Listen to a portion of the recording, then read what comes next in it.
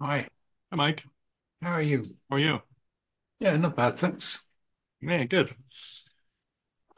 How you doing today? What time is it there? It is now 20 to 8 in the evening. Yeah, okay, and I see a fire going on behind you. Yeah, it's got pretty cold today. It froze last night, so Oh dear. yeah, it's And nice to have a fire. how was your day? Yeah, I'm pretty good. Fairly quiet. I did some work, went for a walk in the park. Nice. Saturdays. Awesome. It's, Okay. Okay, you ready to do this? yeah, let's do it. Okay, how would you like me to introduce you? Yikes. I don't know. I don't know.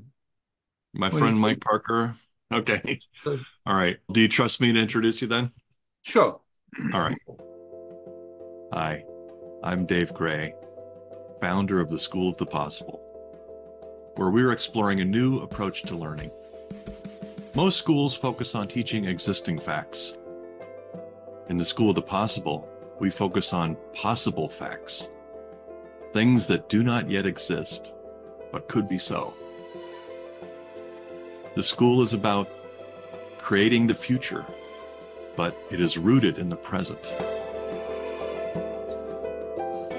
No matter who you are or where you are, there is a best next step for you, a step that you can take, a step toward a better, more fulfilling, more meaningful life and work, a step toward a better world. That's the art of the possible, the art of the best next step. And it starts now.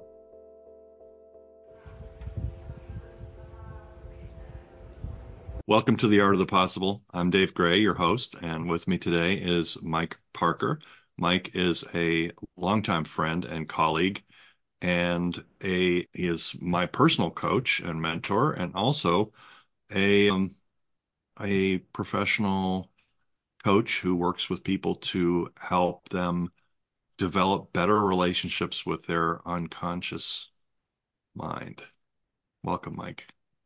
Thanks, Dave. Thanks for having me. Yeah.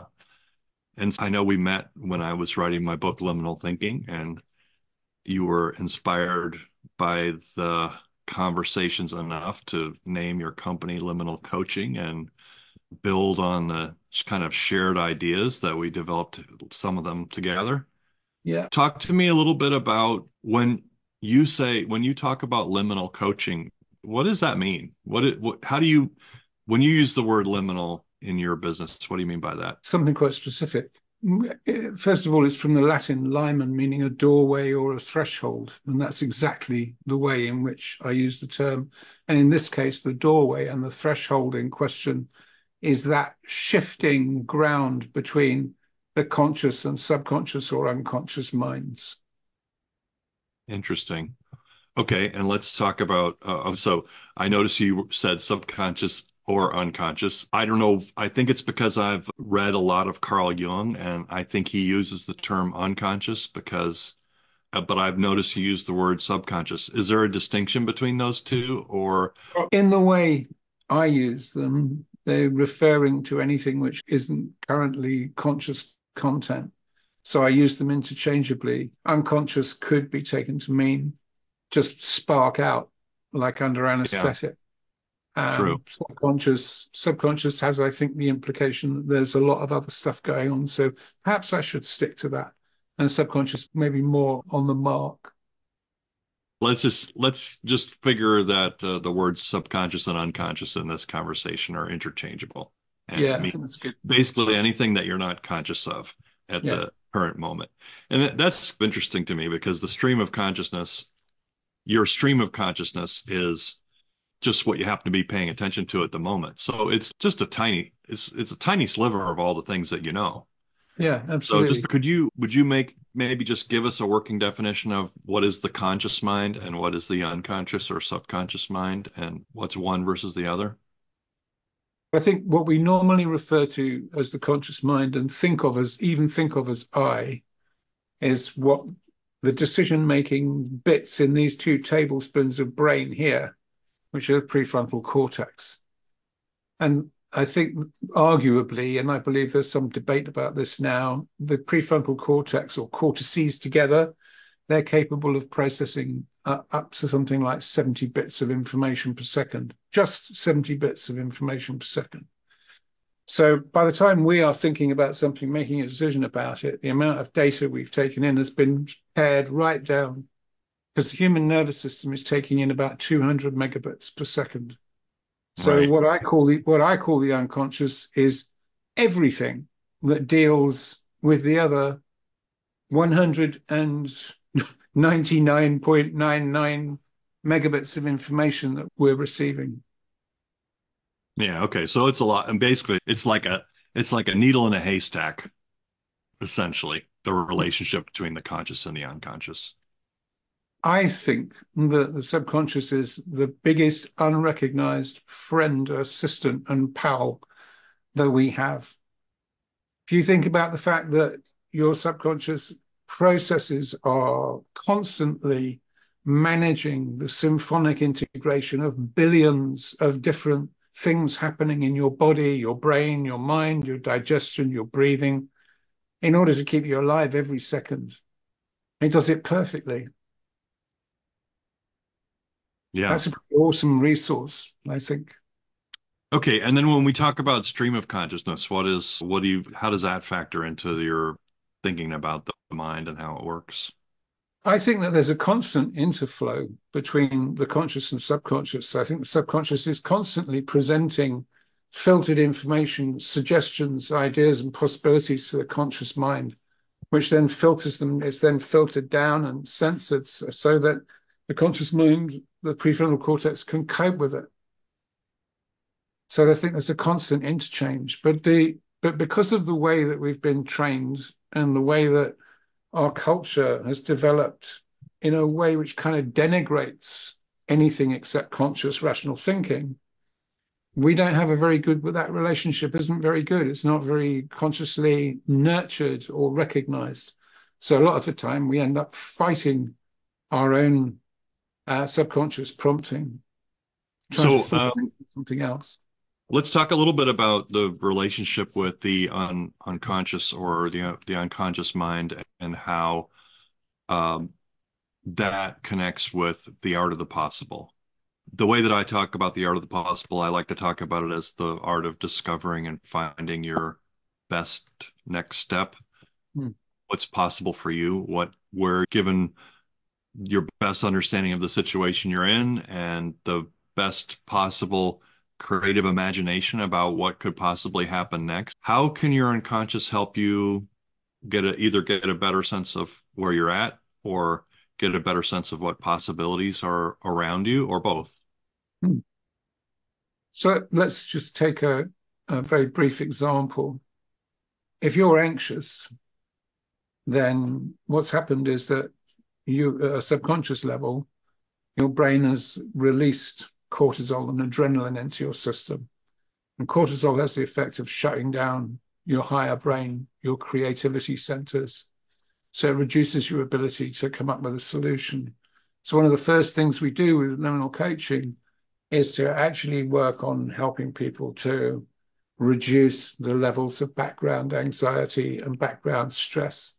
And that then opens up a huge range of possibilities. It's the range of possibilities that occur when you stop worrying and you have moments of clarity because you're not panicking, you're not worrying, you're not freezing. That's interesting. That makes me think of daydreaming. I know you've talked a lot about daydreaming. What is daydreaming? Daydreaming is a superpower. And we actually recommend people stop at least once an hour and deliberately spend 3 to 5 minutes daydreaming. We have guided daydreams that we use in liminal coaching. At a technical level, what happens is that the default mode network tends to switch on, and the default mode network does an awful lot of very useful processing for us. That's a great next question for me. What you just gave me is what is the default mode network? It is actually a large neural network. It's a number of different brain areas which start operating together in symphony when we go into daydream.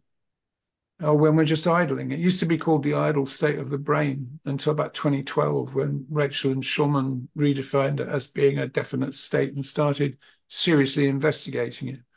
Since then, it's been the subject of a lot of different investigation with a lot of different results and very interesting and widely varied results. But it's definitely implicit in creativity. In fact, recent research has stated that it's causal in creative thinking, the default mode network. It's interesting because when you say the word idling, I think of a car. When a car, you turn it on, it's idling, the engine. When they started investigating it in 2012, they found out that it wasn't being idle at all. It was actually often using a lot more energy than in task-focused thinking. And it was doing a huge amount of stuff, amongst other things, processing memories. And the default mode network switches on when you're in REM sleep as well. So it processes memories by draining most of the emotion out of the memory, for one thing. And the second thing it does Oh, is to put it onto the narrative timeline, gives it a position in your personal history. And it's so important. We're still discovering, just scratching the surface of how much it does. When the default mode network is operating, one of the things that it's doing, for example, is actually creating solutions to very complex problems. what does it mean to have let's say that the conscious and the unconscious, we all have a conscious and subconscious or unconscious mind. And I know you talk about having a good relationship or a productive relationship. Mm. And I know Carl Jung talked about that as well, that they're almost like two celestial objects orbiting around each other. Or maybe it's like a planet orbiting around the sun because the unconscious is so huge compared to the conscious mind. Yeah, it's possible. Actually, that's an interesting idea. Mm. So how does a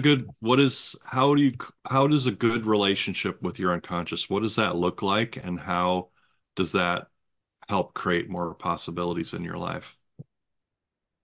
I think a good relationship with your unconscious looks like not being frightened of it, learning some ways of speaking with it and appreciating its language. Metaphor is the language par excellence of the subconscious, and paying attention, bothering to nurture it, rather like a friendship or a personal relationship. So to have a good relationship of my subconscious, this is not a joke, but it sounds like one. You have to be conscious of it. Yeah, that's actually true. Yeah. Okay. And liminal coaching is called liminal coaching because it specializes in actually creating that space where the two types of the unconscious and the conscious can actually come close to one another and exchange and talk. Okay, let's just say we're starting from a point, and I think many of the people who are watching or listening to this are starting from a point where, oh, I haven't really thought about my unconscious. I don't know if I have a good relationship or a bad. I don't even know. It's my relationship with my unconscious is like the relationship to someone I just met on the street, never even had a conversation with them. I don't remember my dreams. I don't really think of course, I daydream. It's just maybe my silent partner or my invisible friend that I never met before. Mm. How would I know if, given that kind of a starting point, how would I know if I have a good or bad relationship with my unconscious? What kind of indicators would I see one way or another? I think that you could be pretty sure that the relationship wasn't great if you were constantly fearful of what was happening, if you felt that there were uncontrolled explosions of emotion, pain, worry, and thought happening to you, and it feels like you can't control them. If you're having anxiety and panic attacks, if you're experiencing overwhelm, all of those things would indicate that there's not a great relationship happening there, or that there is a lot of accumulated stress and unprocessed tension at a subconscious level. I'd say a lot of people probably feel that way, especially these days. I think so. Not Yeah. only is the world creating a lot of stress and anxiety just because of what's going on, but I think a lot of the technologies, social media, a lot of the incentives that the technologies have to increase engagement creates a lot of fear and anxiety. It's Yeah, either the yeah. All right, so let's say I am feeling stressed out. Let's say I'm feeling anxious. What's a good first step? Breathe. Breathe. But breathing from your stomach, because it sounds very simple, but actually, when you breathe from your stomach, it puts a little bit of pressure on your vagus nerve, and that helps to switch on your parasympathetic nervous system. So it sends a fundamental message to your amygdala saying that it's okay to calm down. Everything's all right. It's okay to calm down. And my joint number one with that is go for a walk in a forest. Hmm. Because research shows that actually being in nature, especially in a forest where you've got lots of the fractal patterns of plant growth around you, will reduce your stress levels by up to 60% in half an hour to 40 minutes of walking in the forest. Hmm. And there's a difference between the kind of stimulation or whatever you call it, pleasure that you get from, let's say, playing a video game or watching videos on TikTok that are, or watching a movie versus what you get from breathing or walking in the forest. Can you talk a little bit about the Yeah, difference? sure. The principal difference is that most of the things that you've mentioned there are actually designed to engage the sympathetic nervous system.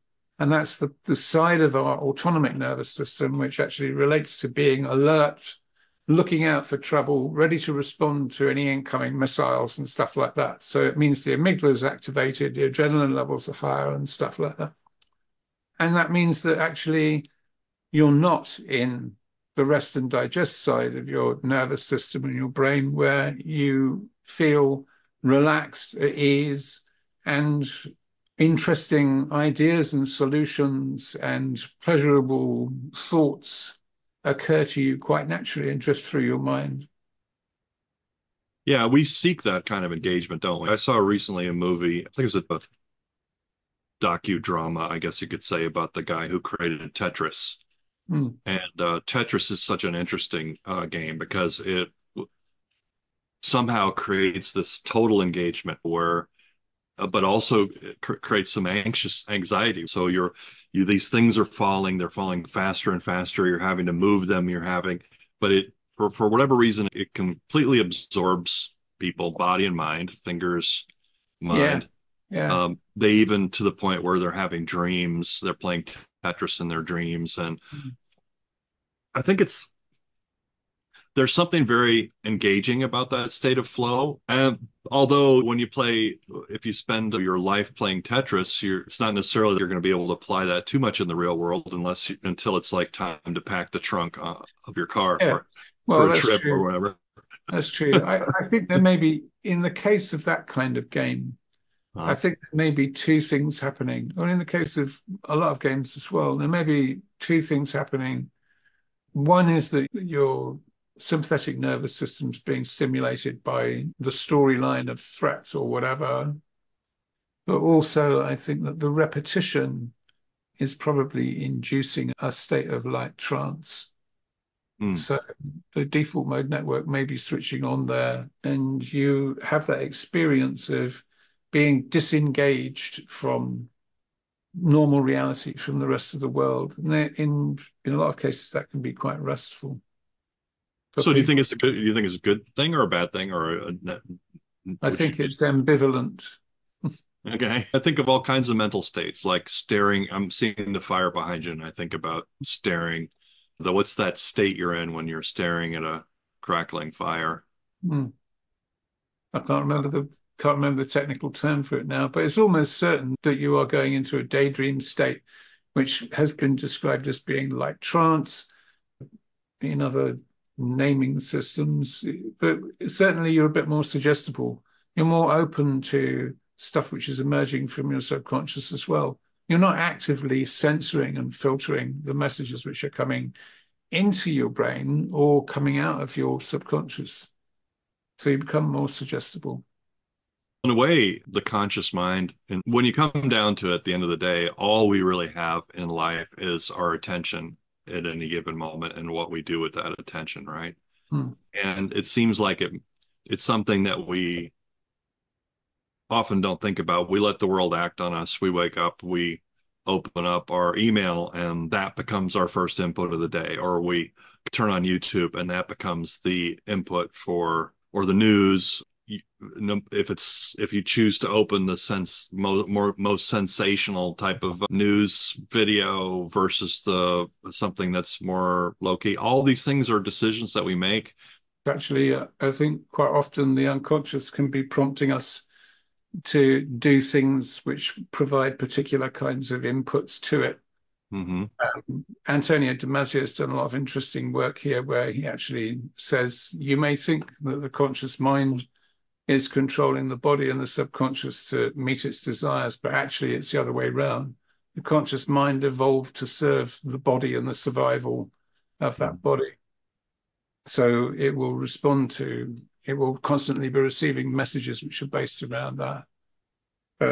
And other evidence exists showing that you can track the impulse to start doing something by looking at the active brain center, and you can show that the impulse to start doing something can occur several seconds before somebody has the experience of deciding to do it. So there's a lot of So is there no such thing as free will then, Mike? Yeah, there was a lot of discussion about that when that experimental evidence first came out. I think it was Libet who produced the original research, I think. But like a lot of these things, it's great front page news. We have no, and I think someone even wrote a book or several books around it saying, we have no free will, there's no such thing. Everything happens as a result of the subconscious. And again, that's a kind of sensationalist way of presenting just one slice through a very complex reality.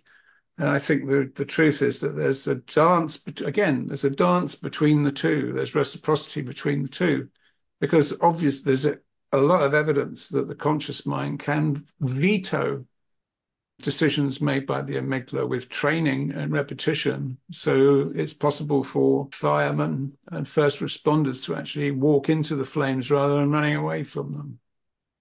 Yeah, it's a bit of a chicken and egg thing, right? Because just whether the conscious or the unconscious mind makes a decision, it doesn't matter because still it's you making the decision, whether it's you're It doing it is. consciously or not. You're Yeah. still making a choice.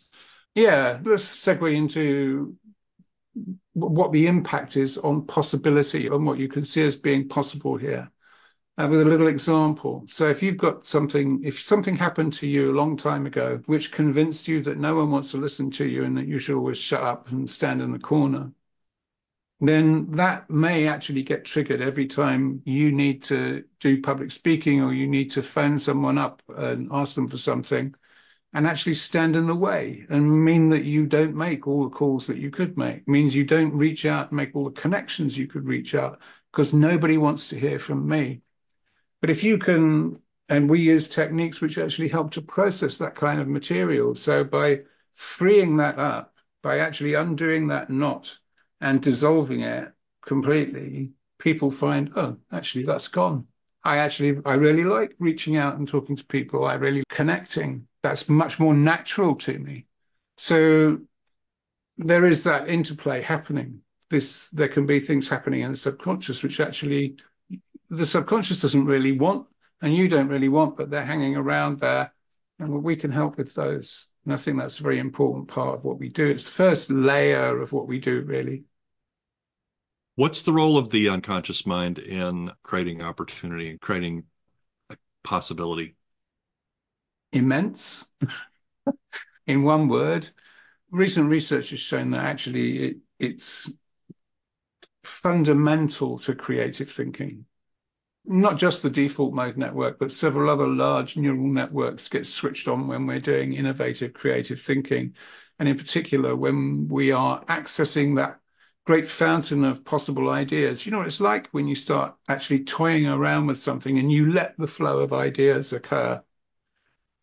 We can help to facilitate that if it's blocked, but also, more importantly, we can actually help to focus the process that they call creative insight, which is the name given to that part of the creative process where you have to pull out of the great stream, great ocean of possibility the things which are actually going to be relevant and helpful for whatever you happen to be working on at the time. And that involves three different large neural networks all working together. Do they have names, these three networks? They do. As the default mode network is working, and the cerebellar network is working, which is actually the motor control network of positioning in space and reaching out to touch things and move and so on. And the semantic network, the language network, Very all interesting. working together. They all work together in creative insight. And one thing which I think is fascinating about that is that the cerebellum was considered to be such a primitive part of the brain that it used to get cut off quite often when they were showing it to medical students because it was considered to be so unimportant. That just controls movement. Nothing to look at here. Move along. But in actual point of fact, now they've discovered that the cerebellum is networked into a huge number of higher brain functions. So these very basic functions may have started off as very basic functions, become part of a much bigger holistic system. A question. So this is very interesting. Question for you. Why do ideas bubble up to the surface when, like, you're taking a shower or when you're walking around, just walking around randomly? Why do they seem to appear in these kind of like always when you have no paper handy? What's going on with that? We're allowing them to. We're Yeah. allowing them to appear. We're giving them a chance to appear. And how do we do that? This is one of the things, actually, you said it's really interesting, just when you have no pen and paper handy. It's one of the things that you can actually train yourself to do is to make sure you do have, so you have a pen and paper beside your bed when you. Oh, I do, Mike. Trust me, I do. Yeah, some people have it in the shower as well. There are Right. ones that you can't wash off. But the reason is because actually you relax. The default mode network switches on. You're closer to your subconscious because you're not actually using your brain in a tightly focused way.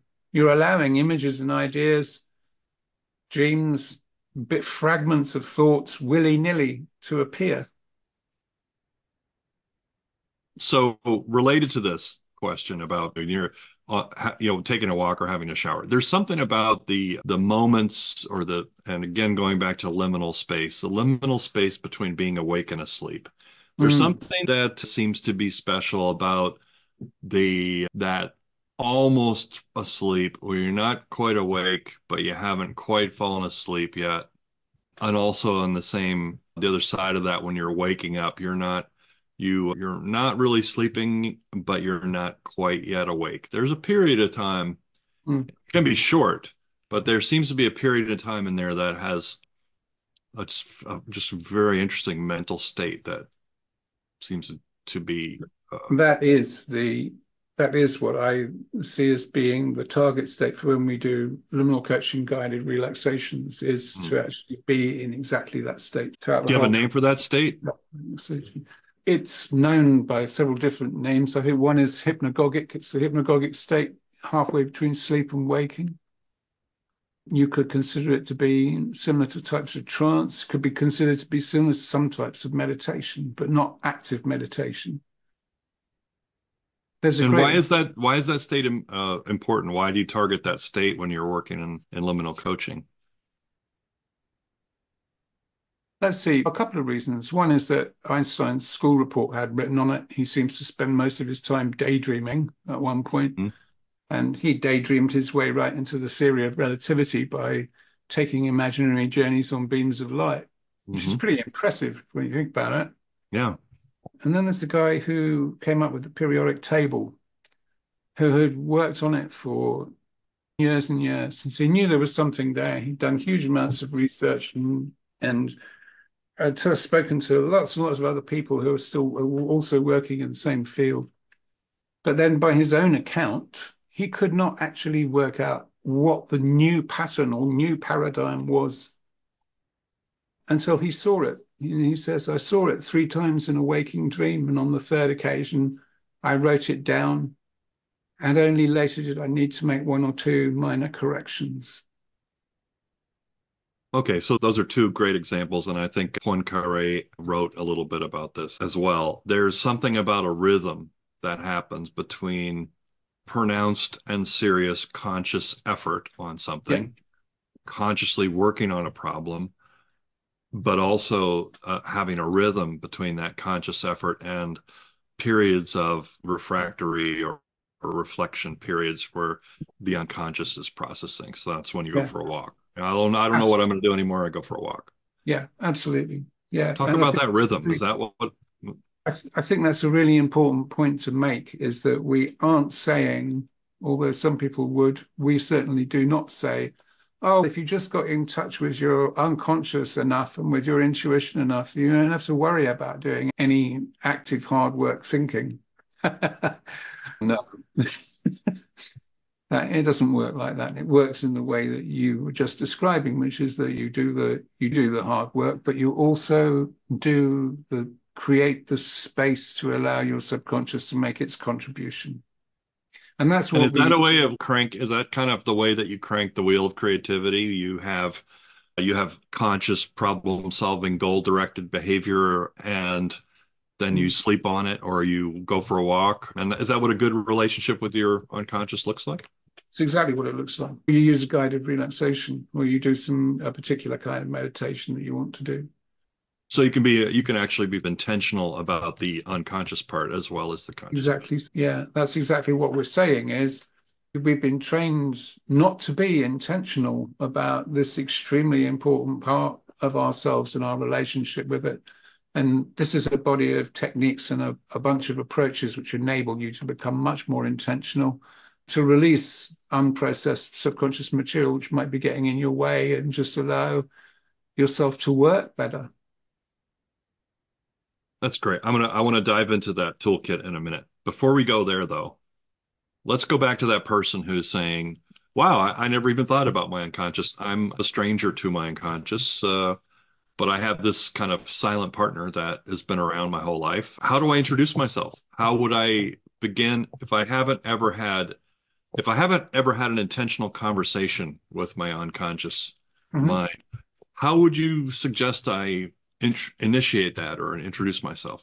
There are a lot of great techniques for doing that, but probably one of the simplest ones is if you have the idea that you've got a silent partner, allow them to speak and imagine them and say hello and imagine what do they say back. There's an Hmm. interesting trick. I can't remember exactly where I came across it. It was, I think, in a book on psychotherapy, where you actually write a note to your subconscious self. And it could be your younger self, for example, with your dominant hand. So if you're right-handed, you use your right hand. If you're left-handed, Hmm. you use your left hand. But then you allow it to write back with your non-dominant hand. Oh, So wow. start writing with your non-dominant hand and see what comes out. Now, of course, it's going to be Interesting. a bit of a scribble, but if you do it with the intention of connecting with your subconscious, then you can get some interesting results. Wow. It's a, it's a technique which can be really useful if your amygdala, your subconscious, actually is reacting against you doing something that you consciously want to do. So you consciously want to do something and it keeps going, oh, we don't want to do that. That's too scary.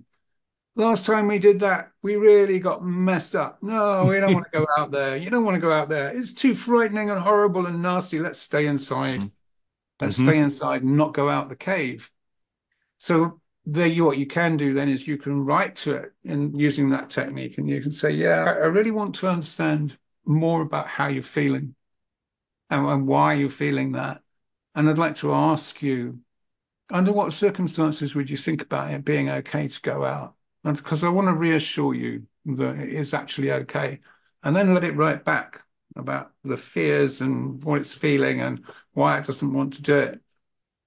And you can establish a dialogue doing that, and it will slowly change as Yeah, long as I you can. do it. That's so we're getting now into toolkit technique, tips, I tricks, guess I guess tools, and so. techniques, which is great. And one thing I heard was one way to introduce yourself to your unconscious is just lay back, close your eyes, daydream, Mm, and imagine a conversation and say, "Hey, yeah. what can I do for you? How can I be helpful to you? What is your role in my life? How do you see your role?"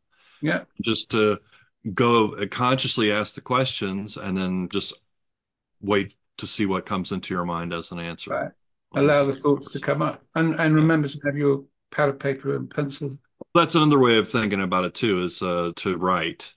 And I will share a tool that I have that I've been using, and partly from your guidance, Mike, is I try and make space for that time just before falling asleep and that time just upon waking, because I think they're really powerful periods of Mm. time and very important to be intentional and thoughtful about.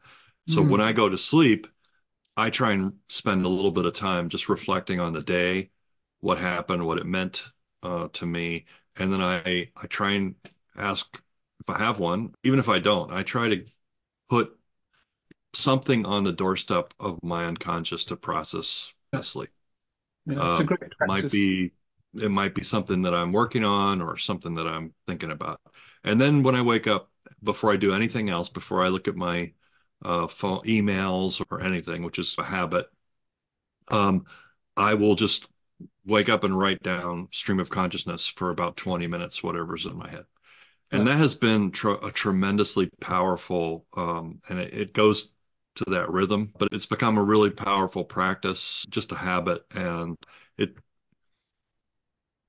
I find it's a way of generating material that's original, because most of the times, if you're reading a book, you're going to take notes on the book. You're watching a TV show, you're going to be influenced by that. It's like the first person when you have a question in a meeting, the first person to speak anchors everyone else's thoughts around that idea, and you might not get a lot of creativity if that first idea isn't way off the mark. There's something about just starting with a blank slate that happens first thing in the morning that I don't think you can ever repeat at any other point in the day. yeah. I think it's a really valuable practice, what you're describing. And there are quite a lot of people who use one or other similar type of technique. I know of at least one neuroscientist who, when they feel that they're stuck on a particular problem, they will imagine themselves writing the problem down on a piece of paper and putting it in an imaginary envelope and posting it into an imaginary postbox to their subconscious. And then they wake up the next morning with the next step or the solution to the problem. They won't go I could public and say, imagine I could imagine you could do that with a real envelope and a real post box, or with by lighting something up. People do that with lighting wishes on fire and stuff. absolutely, yeah, Um, yeah. No, and they all work as well, depending on how intentional you are about them. And I was saying that when you talk about that, imagining that conversation with your unconscious, I think that is part of what happens in the morning reflection when I'm a stream of consciousness writing. I think that could be another way to have a conversation with your unconscious, is just to be writing the questions, writing Yeah. the first answers that come to mind, just following your intuition and so forth. Yeah, you've set up a great relationship with your subconscious by doing that. You're making the space there for Okay. that So let exchange to happen. So let's say we've had that introduction. We've got to meet each other. We've had an imaginary kind of conversation. I've got some kind of rapport. What are some things in the toolkit that can help people think about, okay, now I've got a relationship. We want to be good with my unconscious. We've got a good partnership. What are some of the things that we can do together? What are some good practices? What's a creative push-up look like? What's the workout? What's the gym? What's the mental gym what are the I, exercises, that's activities? really an interesting question. And I actually think that although there are an infinite number of similarities between people, there are also an infinite number of uniquenesses. And whilst we can, with the similarities, provide a framework within which things can happen, what will actually happen is going to be emergent and unique for that particular person themselves. So I would say that is actually the question you've just asked is a question that you can put to the subconscious. And you can say, okay, where does this take us? What opens up now? What becomes possible now? Okay, yeah. So I got a few here. One is, I know I just had a conversation with a friend of mine, and I think this is some people will do this. They will give themselves a constraint, but just a completely random constraint. I had one, I was going to write a blog post every day. just a constraint that said I'm going to do. This guy I was talking to just, I think yesterday or the day before, was saying, yeah, I had a baby and I was walking around and I just gave myself this constraint that I'm gonna do a 3 minute video every day while I'm walking around with the baby in my hold up my camera and just have this 3 minute thing. And Right. so it's going to be about something, I'm going to publish it. What do you think of that? Like idea of just taking a period of time, giving yourself a habit, whether I have another friend who just started picking up grocery lists. He Mhm. would pick up a grocery list in the grocery store that people had abandoned, left behind, and he would ask, what's the story behind Mhm. this? Yeah. Why is this person getting milk, eggs, and vodka? Yeah. So those are great ways of actually creating an open field for your subconscious to actually make suggestions into. Hmm. Just great ways of doing that. So I love the story one, by the way. That's a really good one. But when you say constraints, if you think about it, everything that makes sense has to be constrained in one way or another. You can't have a absolutely completely openness, or then nothing at all happens. Everything just drifts away. So really, it's like a container. You're creating a space, a contained space within which it's possible for these things to happen. It's possible for me to pick up a grocery list in that space. I can pick up a grocery list and I can make up a story. I can allow a story to emerge. I can walk around with the baby, which is like a great living metaphor for the unconscious. I'm going to walk around the room with this living symbol of my unconscious, and then I'm going to see what happens when I want to be creative about something. Yeah, and those are things you can do. Just you don't have to do them forever. You can say, I'm Yeah. going to do this until it doesn't work for me anymore. Yeah, yeah. It has to be fun. That's the other thing. Yeah. I think there has to be an element of fun in it. Yeah, because you'll find that when you write to your subconscious, if you want to persuade it to do something that it's being difficult about, it's a pretty good idea to say something along the lines of, yeah, if you help me out with this, then we'll go and see the ducks and feed them, and we may even have ice cream. Yeah. Okay. So another, I saw just a couple tools. I heard one. Another one is just asking questions. So ask a question that you don't know the answer to. Yeah. Ask it out loud. Write it on a sheet of paper. Or do you have any thoughts about a good way to? I know you talked about an imaginary post box. That's a good way of doing it. You can use a screen, an imaginary screen, if you like terminals. Hey, why you can have a metaphor. I was thinking about this the other day.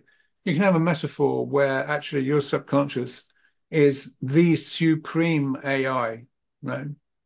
And you Hmm. just type in, it's your quantum chat GPT, vastly superior to anything you can buy. And you type your question into that and see what it comes back with.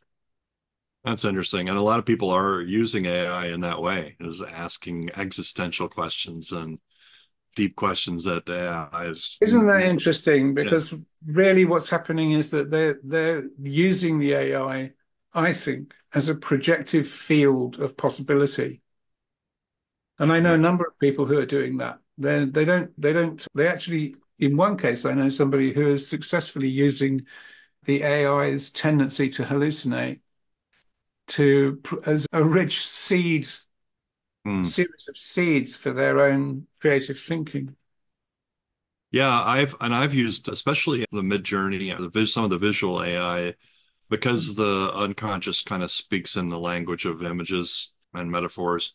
I found that it can be a very interesting conversation when you start putting thoughts into something, a visual AI like Mid Journey, without trying to necessarily create a picture, but asking questions and putting thoughts in. It's a little bit like a magic mirror. I was like, what are my thoughts and what is reflecting back? That's an interesting game. Talk about games that you can give yourself to play. That's a very interesting one to meditative. Of course, it can be addictive too. Yeah, I Um, think that's true. Of course, because of what I do, I tend to think of the imagination as being the single most extraordinary instrument of investigation and articulation in existence. So there's nothing that can come close to it when it comes to when it comes to creating reality, Hmm. it comes to investigating reality, your imagination and what you can do with your own mind will pretty much outstrip any external thing. The external thing might help you to trigger the process, but at the end of the day, what's really being triggered is this extraordinary capability that we all have. Do you think AI can be a useful tool for exploring your relationship with your unconscious? Yeah, I think it can be, depending on how it's used. Like anything else, really. Hmm. You talked about the fire earlier on. You can see in the background here, of course, staring into the flames of a fire and seeing what thoughts occur has been a visioning practice for millennia in almost every single culture on record. Yeah, AI is one more thing that you can look at, and Hmm. what you look at is going to be an intriguing, complex, and always rich mixture of what you're projecting outwards and stuff which doesn't match your projection coming back in.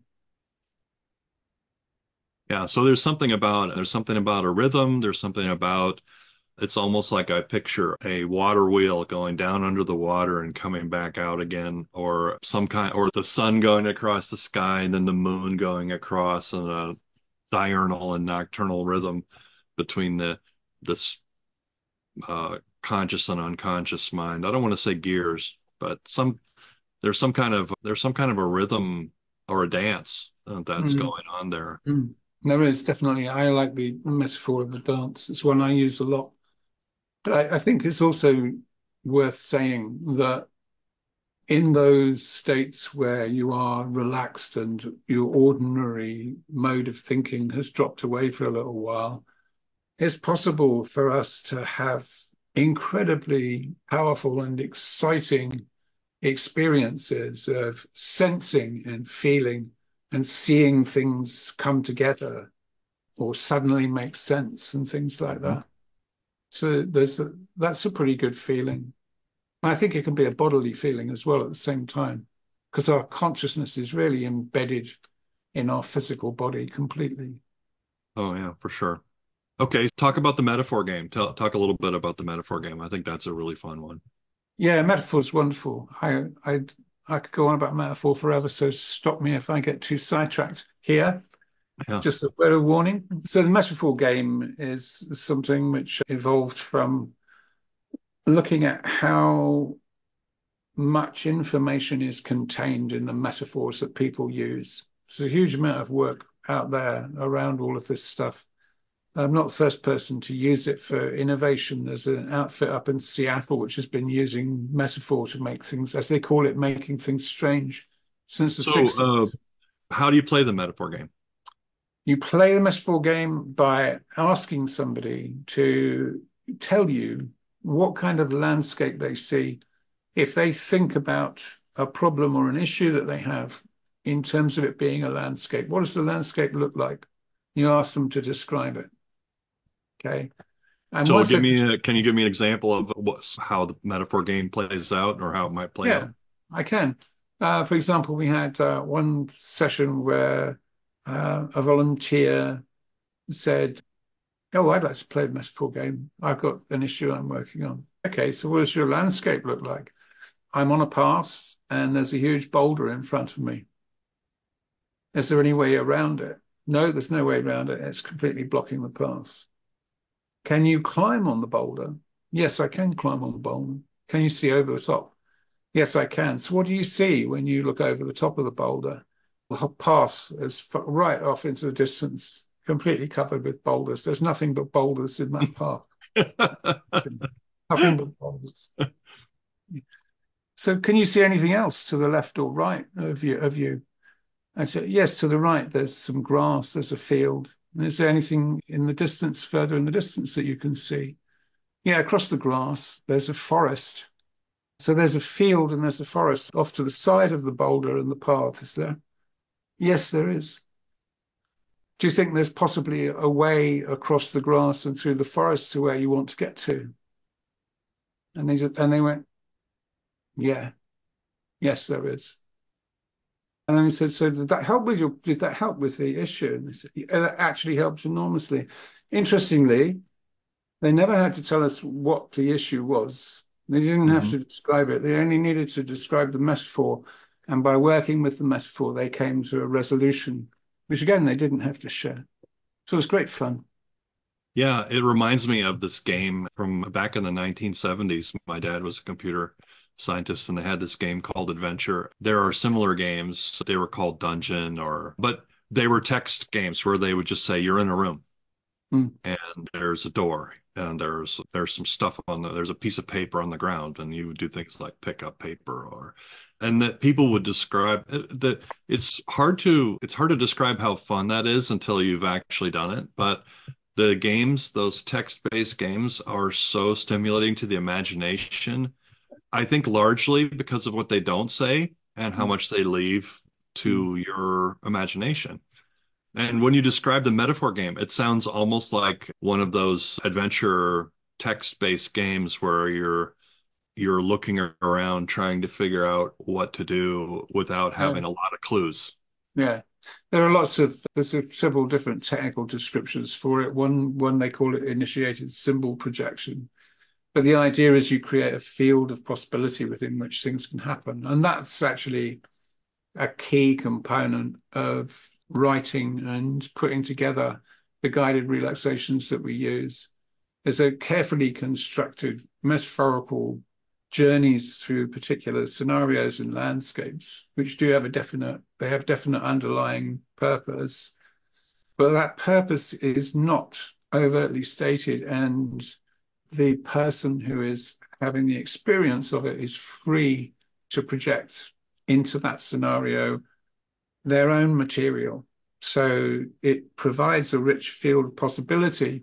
And then what actually happens for the person themselves is emergent. And I think that's wonderful because it means that it's that person's journey. They own it completely, right from the beginning, right the way through.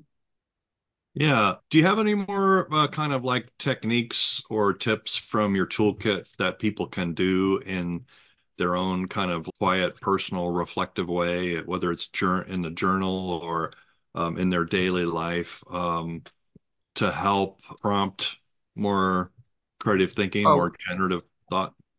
we actually have a tool that I always give away to anyone who comes to work with me who's suffering from overwhelm at work, which is called liminal pomodoro, which is basically the instruction to stop every hour, put a timer on, stop every hour, and spend at least 3 to 5 minutes mind wandering, deliberately mind wandering. Now, I've had incredibly busy, incredibly overworked, overstressed people use that technique, and they have seen a big boost in their productivity and a big reduction in their levels of stress. So it's a very simple thing to do, but it's very powerful and very effective. When we provide the tool, though, we also provide references to the science behind why mind wandering helps with finding solutions to problems. So that if they get quizzed about why they're staring blankly out of the window for 5 minutes every hour, they can hold this up and say, "Here's the science." I'm noticing a common theme here, Mike, which is to try and describe it from a few different angles. One is this idea that you want to loosen your grip on your focus of your thinking. It also strikes me as like when you'll intentionally blur your eyes. For me, I can just take off my glasses and things get, Yeah.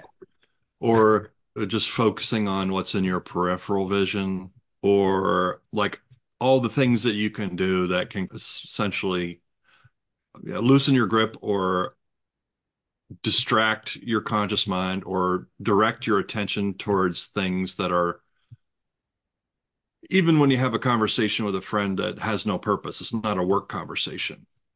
It seems like those are the kinds of things that allow all the possibilities inside of us to emerge. It's just, It's an immensely natural process. mm, So I think that a lot of people have their own ways and means and techniques of communicating with their subconscious, which work well for them. And that's great. And I think what we do is to just help to make those more conscious and to add some others as well and just supercharge what's already a perfectly natural process for people. Yeah, it's almost like we've gotten so good at filling all the spare moments of our day with productivity now. You can check your email on your phone while you're waiting in line somewhere. And it sounds like part of what you're saying is just get in touch with your boredom. Yeah, maybe it may seem like you're being bored or not doing anything. It feels to us quite often when we're daydreaming as if we're not doing very much, but actually the amount of energy our brain is using has gone up. And underneath the surface, rather the story about the duck paddling, there's a frantic amount of activity happening while the subconscious gets to work. And it says, "Oh, thank God, that guy's given us a break. Now we can do the complexity processing." And it calls on this library of billions and billions of different types of complex process that it runs all the time and says, okay, so which one is this most like? And we can put a couple of these together, tweak that bit there, change that bit there, and then send it back up. Yeah, maybe boredom, maybe it's more creating more space in your day, leaving Yeah. yourself more, uh, time that where you're not requiring yourself to be productive or Yes. doing anything in particular. Uh, Yes. Yeah. That's absolutely true. In fact, a number of people that I've worked with who have been suffering from overwhelm at work and incredibly busy schedules. After 3 or 4 sessions of really being taught how to relax properly again and remembering how to relax properly again and draining out a lot of accumulated stress, I asked them the question, so you've been doing this now for a little while and you've been using liminal Pomodoro. So I want to ask you this question. When you think about, if you think back to when you felt like you were overwhelmingly busy, how much of what you were doing do you think was actually having a real impact on your productivity? And the answer, if it's honest, is usually around about 30 to 40%. hmm. And the rest is busyness for the sake of feeling that we are meeting the requirement to be productive. Yeah, that resonates. Okay, Mike. So you've spent a lot of time thinking about this. You've been working on in this area for your whole life, really. And you have created a practice around it. You've created a business. Uh, could you talk a little bit? I know that there are many different ways that people can engage with what you're doing, everything from at the low end, just participating in all the free stuff that you do, workshops Yeah, and so forth. There's also subscription service, which I subscribe to. There's also a course that you're teaching, and there's private coaching and team coaching. So could you maybe just go through those one at a time and starting maybe at the very low end with the free stuff? sure. Yeah, Yeah. absolutely. So I don't absolutely guarantee to do this, but generally I do a free webinar every month, and there's a free newsletter which notifies about the webinar and other stuff that we're doing and contains some tips and bits of advice and stuff as So starting with the free webinar, what yeah. they're about an hour. I've been to a few. Could you just describe to people what do they get if they show up for that? Sure. We do a super fast introduction on how liminal coaching works. We take the topic of the month, and there's a short presentation on that. And that's followed by an appropriate guided relaxation, which complements the presentation, the analysis of the subject matter. One month it might be boundaries, the next month it might be abundance, that kind of thing. Oh, that's great. And I've been to those. And so that I think that's great. And just to point out, because that's a great opportunity for people to experience guided Yeah. relaxation in an environment which is very similar to what would happen in a one-on-one coaching or get what they would get from the subscription service. For me, it's very much a great opportunity to, it's like a wine tasting. It's an idea, it's an opportunity to have a chance to experience what it feels like. And I would recommend it to anyone. Yeah, it's great. I like doing them. So then there's another the next level up from that, I would say, is subscription, right? What do people get when they subscribe to the subscription service? The subscription service provides once a week. Each issue contains a problem or an area of interest that someone's sent in, a little bit of analysis and explanation, and then a link to a guided relaxation, which will help with that issue or that question. So you basically get a guided relaxation and an explanation of how to use it each week. And once a month, the guided relaxation will be completely new, dealing with a new subject. I love that. And I'm a subscriber, Mike, and I love it because I will tell you that every time there's a new one, I'm like, oh, I listen to it as I'm going to sleep that night. It's a very interesting kind of collection that I'm starting to build up there. So thank Yeah, you for it's that. yeah. Okay, and then so the next level from that would be you have a course, Mhm. a 6 week course, is it that you're teaching? It's a 6 week course we're teaching under the umbrella of the School of the Possible, and it is an integration process.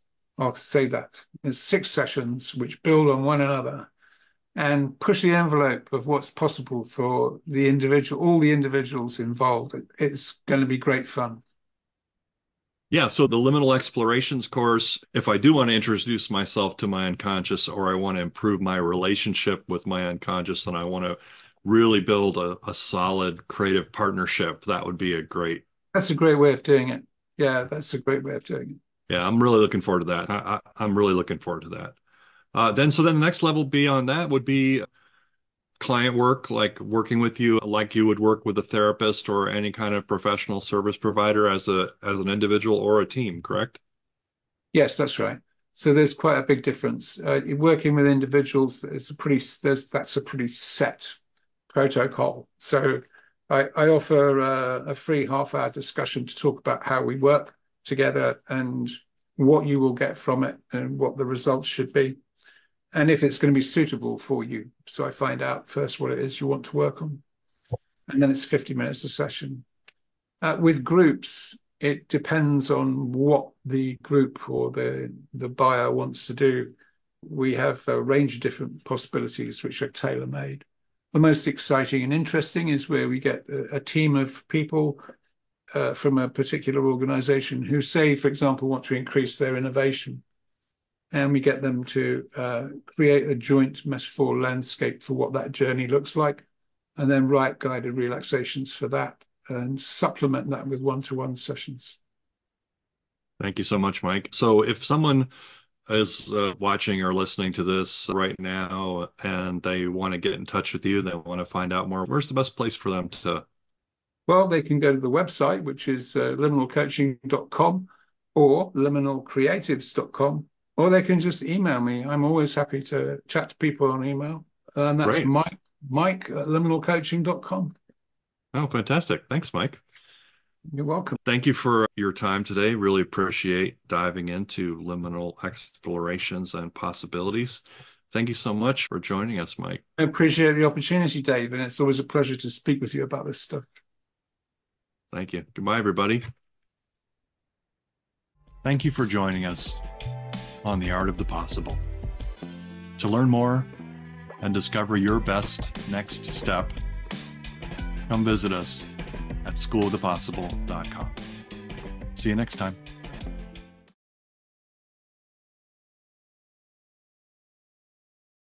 Okay, so now we can chill. We can relax. Okay, good. How did that feel? Okay, I think. What did you think? I'm I very liked different. it. Very, I'm yeah, not I a very liked it. good judge, I don't think. I think it would be fun and interesting to have if you had a 1 or 2 page PDF that just had 10 little exercises you could try, or maybe it's a blog post. Just, I think it would be these little, they may seem trivial, but these little things like asking yourself, imagine a conversation with your unconscious, just like a little Mm, toolkit. And it might even has things as simple as going for a walk, but also mm. the metaphor game, I think that's a game you could play by yourself. It is, yeah. Yeah, and then different ways of you can introduce yourself to your unconscious, but there might be other conversations you might want to have. I think about it like a marriage or any kind of partnership. Let's say there's conflict. How do you touched on that a little bit. How do you address conflict with your unconscious? How do you address Where can we go to? Where's the best place we can go together? Where do you want to go for dinner? Whatever. It seems like there might be some interesting prompts almost that you could give people for, I think that has been in my mind. It's been I've been pretty busy, but it yeah. isn't mine to do that. There are so many things I should do and could do. It's a really great idea. It's a really good idea. I had one of the things that I put in place in I thought a lot this year about what worked over the winter break, about what worked really well last year and what I want to focus on and how to build a daily, weekly, monthly kind of rhythm for my year. Hmm. And one of the things I gave myself as a task is to write every Monday a Monday memo, which is its tagline is food for thought to fuel your week. I remember. I get it. Yeah. Yeah. So that puts me on a hot seat every week Yeah. to be like, okay, what is the thing that I think is most useful or interesting to think about? It also puts it on me to reflect on, okay, what have I been reflecting on this week? What Yeah. is important? I did that. I did that for 2 years with Mm. Yeek. I every day. I have a 380 pages of text posts. They're not verbatim from the Yeeking, but they're things I wrote, little pieces I wrote, which were all suggested by trying a Yeeking hexagram first. Did you And publish those or? yeah, they get published in a circle at the moment. They go out on LinkedIn, Facebook, and Mm. Instagram every day, and by the time we reach the end of them, everyone will have forgotten what they are, so we just start again. Uh, And Yeah, I actually interesting. was thinking of putting them into. Several people have said I should put them into a book along with the photos that I did with them. It's easy to make things more complicated than they need to be, and it's also so easy to test these days in a small way. Mm. And the first test is, okay, do people, when you post it on LinkedIn, do people like it? And it sounds like that's the answer to that is yes. Or Instagram, do people like it? Then the second step is find a way to quickly publish it. Before I actually went through the effort of making a card deck, I tested the concept by selling a poster. And it wasn't hard for me to go from sketching these things to sketching them on an iPad to making a poster. It took some time, but it was a lot less time consuming than creating a card deck would be. And lo and behold, the poster sold really well. So I think you can go from, I like the idea of small steps. And of course, once I knew that people would buy the poster, then I had enough confidence to go. I went through the Kickstarter process, which was, oh God, I wouldn't do that again. It's getting late there, but Those are your incredibly fire useful. went out, Mike. Always useful. It hasn't quite gone in. It's just Okay. it's fine. It. Trust me. Once it gets heated up, it stays hot most of the nights. And Okay. yeah, Well, good to see you. great to see you. Thanks so much for your time. I really appreciate it. All right. All right, Mike. Have a great evening, and it was Thank you. really enjoyable talking to you. No, You have a great day. It's yeah, always a pleasure to speak to you. yeah, we'll do. Likewise. Bye-bye. Take care, Mike. Bye. Bye.